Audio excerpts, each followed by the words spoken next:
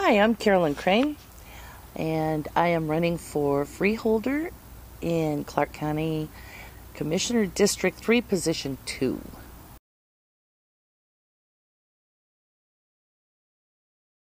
The individual who is elected by the people to serve for free, I think that's where we get that part of it. And they are tasked with creating a home rule charter for the people to vote on, which is basically a new form of government for us.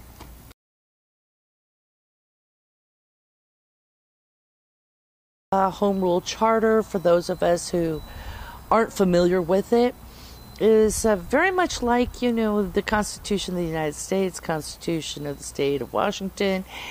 It structures a government with the branches of government and can go into detail as to how many commissioners we have and create a system by which is geographical or population based for those districts to be reviewed and realigned in the future. It has the potential to change a lot of the way we do business and keep it government-wise at a more local level for control, as long as it falls in line with the Constitution of the United States and the Constitution of the State of Washington and the rules as set forth in the Constitution and laws of the State of Washington.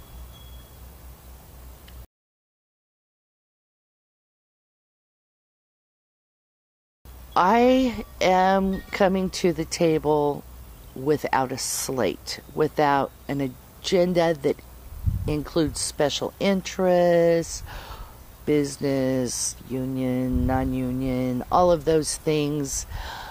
I am coming to advocate for you and me, the individual, the people. If this home rule charter is put together properly, it'll be around a long time. And it needs to represent the people. It needs to be responsive, representative government of the people, for the people to have control of their lives at a local level. And I think you need honest, ethical people that are not predetermined as to what they're going to do in that creation of that government home rule charter. I think I'm that, an honest, ethical person who advocates for people.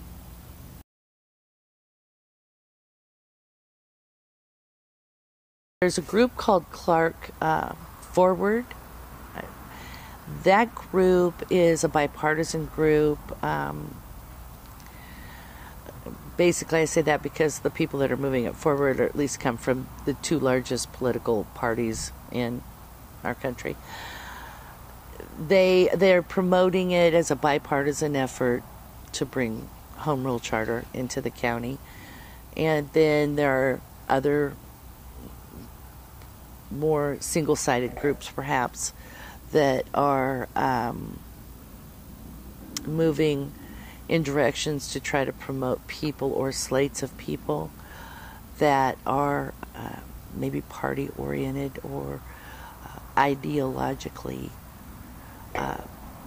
split in a specific direction.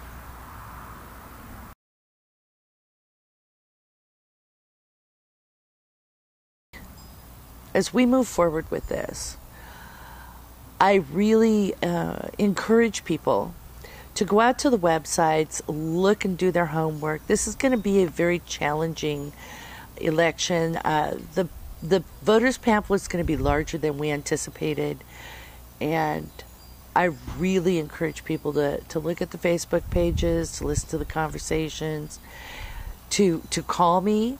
You will be able to find contact for me on Facebook at Vote Carolyn for Freeholder. I have a website, Vote Carolyn at US, and I will be updating that website with progress with regards to the freeholder position. And if you elect me, I will continue that process through the entire year of service, updating the progress and putting out calls to meetings or phone calls, conference calls, looking for the input of the people in the District 3 that will help me to understand what they want and what they need their charter to look like, what they want their government to look like. And I can take those back to the committee and put those ideas in front of the committee so that it's not just Carolyn or just one other person. It's all of us doing what we need, even though there's only one representative of you. I will represent you. I ask for your vote. Vote Carolyn Crane in November for Freeholder. And if you have any questions, call me. We can always sit down and have coffee.